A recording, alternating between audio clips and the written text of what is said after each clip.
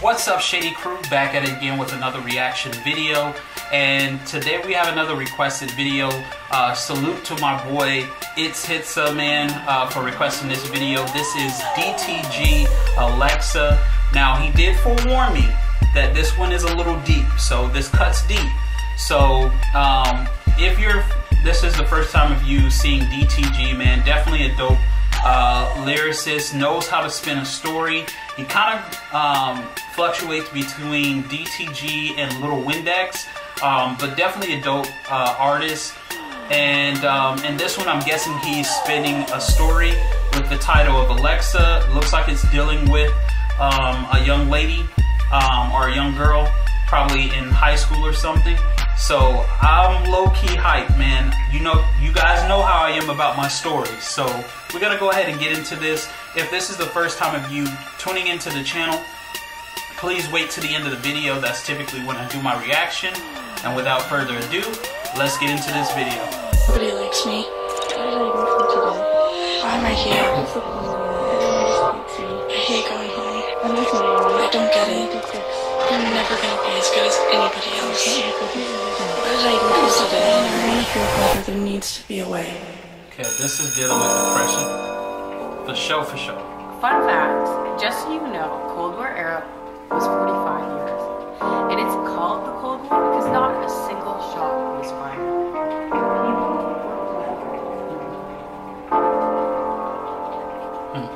One of the Cold War reference will come back. Not sure. You'll meet Alexa. She's 17 and hates the motherfucking world, and she's depressed because she thinks it hates it too.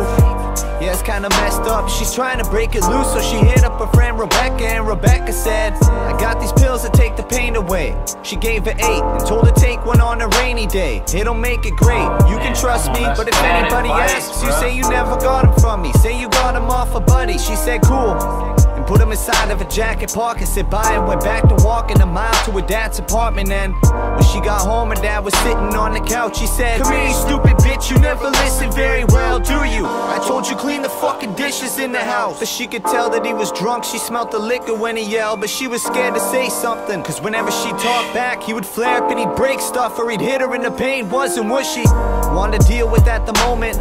Well, I guess it was, but it was her own, and it was the feeling of being broken inside. Yeah, the feeling of fucking hoping you die, cause you're all alone as you lie. There were tears in both of your eyes. She did what he asked and went straight to her room and said to herself, don't worry, you'll be escaping this soon. She took the pills out of pocket and she popped 2 on her tongue, but before she swallowed them, she thought, how could I do this to mom? This is the reason she died. She thought the drugs helped too. Come on, Alexa, this is selfish of you, but what the hell do I do?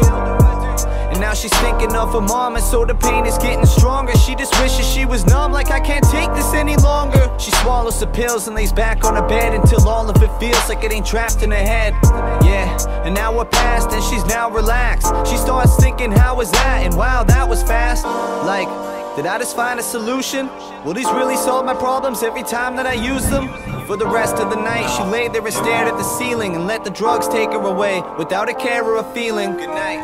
The next morning she woke up and she was feeling like shit. Another day of wishing that she didn't even exist. And not to mention it's a Monday, so she's got school, which she hates fucking going to cause she's not cool. And all she could think about was how she felt the night before. That little time there was no problems in her life no more. She got to class and went and sat beside a friend, the only real one she had that had her back until the end. Yeah, they started talking and she told her about her weekend, cause she trusts her with her secrets and she knows of all the demons. She told her about the pills and how they had made her happy. She said, don't be mad at me, I'll just take some if I need them badly. Her friend looked at her and said, just be careful. Don't you remember what had happened to Daryl? Rest in peace. He got some drugs off a friend, but it happened to be a bad batch. You have a life, Alexa, Daryl doesn't have that.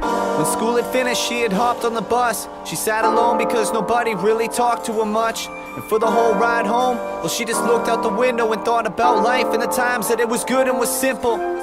30 minutes later and she's back on the steps of the same spot that she's been trying all she can to forget. Yeah, she goes to walk inside the door, but as she's coming in, her dad is standing there. He's fucking drunk again, he's stumbling. I told you take the trash out this morning. Like, where the fuck you been? No wonder no one loves you. You remind me of your mother then. She remembers she goes and takes a pill. She can ignore this all right now, and all the pain, it won't be real, it will be gone, it won't be there. It won't feel like no one cares. So that's exactly what she does. She turns and goes right up the stairs into her room and lifts the mattress up. She grabs the drugs. What could I have had enough? She takes them all. Now let me think of happy stuff. But as she's waiting for the hurt to go away, she cannot help but think of what her friend said earlier today. Like, what if I got a bad one? I wonder what the chances are. Whatever, they make me feel the best I ever have so far. She shut her eyes and started praying to her mom. Like, dear mom, if you can hear me, please will you save me from everything, because I'm lost without you close by my side. And I guess her mom must have hurt her, cause when the morning arrived, she never opened her eyes. R.I.P. Dang, bro.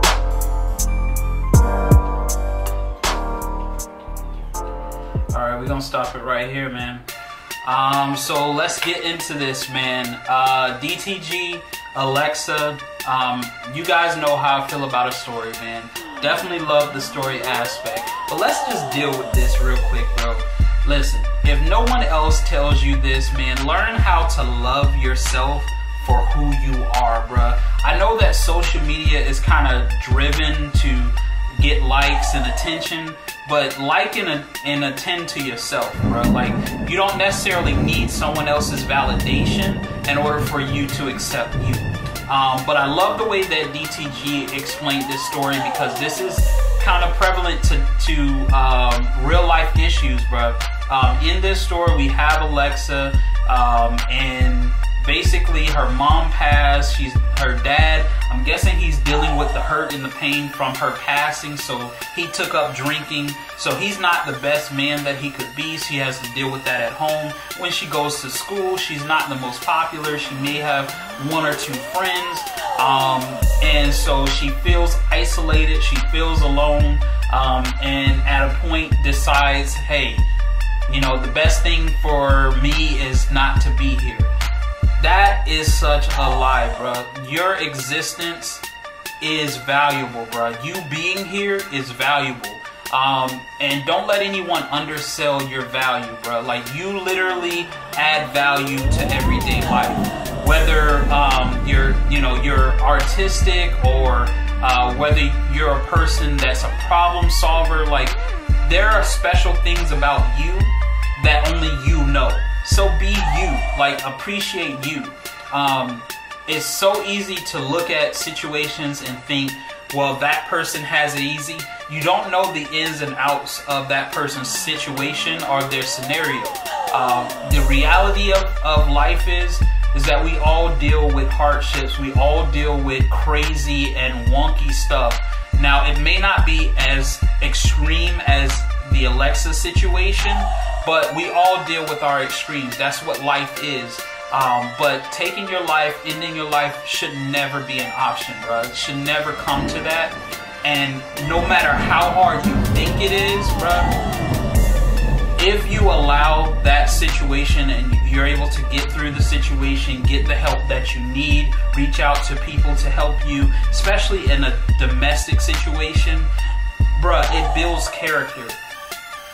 For you. You know how to help others in that situation. You can be the voice to help someone else out of that scenario. So don't always think that, basically you're in a no-win situation, you can't get out, bro. Your life is valuable. You only get to do this once.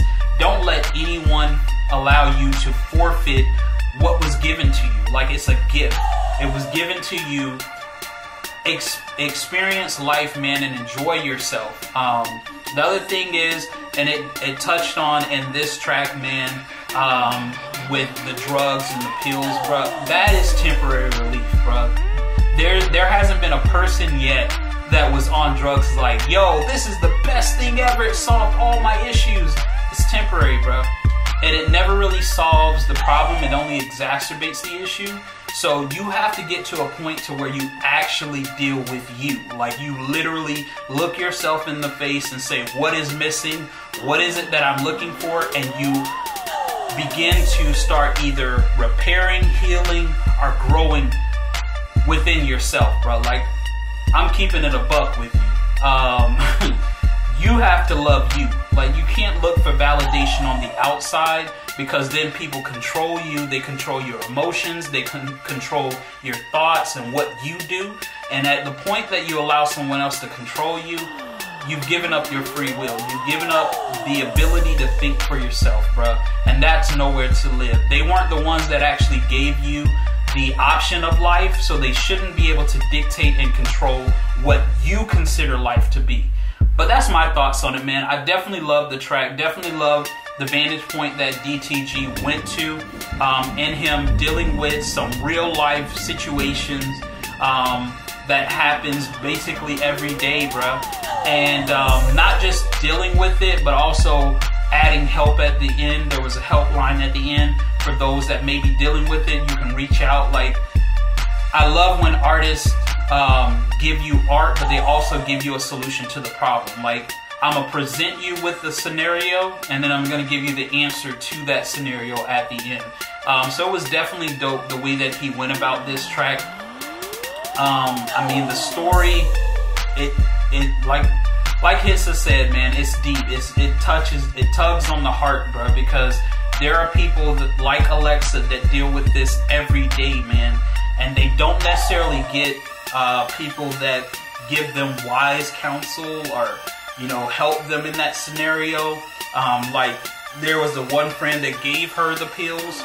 You know, her intent was just to help out, but that would never help her. It actually ended up being her demise. Like, you know, like, you have to be careful when you depend on other people. Sorry about the noise, guys. I'm in Florida. You know, it's hurricane season. We got thunderstorms and all that jazz. So that's the background noise. It's not CGI. I didn't add that in. But but yeah, man. Definitely was dope for me, man. Definitely salute to Hitsa for requesting this vid, man. DTG, you did your thing, bruh. And you definitely brought awareness to this situation. And like I said, if you take nothing else from this vid, bruh, love you for you, bruh. Don't allow anyone else to dictate what you love about you. Self-validate yourself. Like, you don't need anyone else to tell you that you're great. And I know this from personal experience, man. Jumping on YouTube, man, you want to be liked, you want to be loved, you want your channel to grow. But it's better if you are 100% authentic with who you are, because eventually you'll run into a situation where if you're being fake, you'll be found out for being fake, bro. And then there comes that thought of, what do I do now? Why? Because you weren't real with yourself, bro. You gotta be you 110% of the time. And that's not even metrically or percent correct, but you know what I'm talking about. You gotta love yourself, man. But yeah, man, this was definitely dope. So definitely enjoyed this video. Definitely enjoyed you know, what he portrayed in this video. This is some real life, hard hitting stuff, bro. But yeah, man.